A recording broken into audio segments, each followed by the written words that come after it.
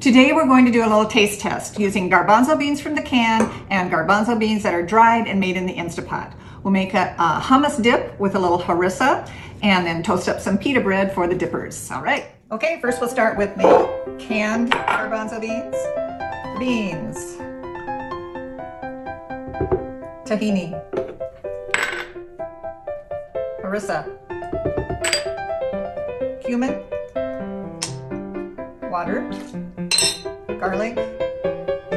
Lemon. And a little salt. Blend it up and you've got hummus. There you go. Okay, time for the taste test. The white one is the canned beans and the black is the dried beans. Can you tell the difference? I think this one is better. I do too.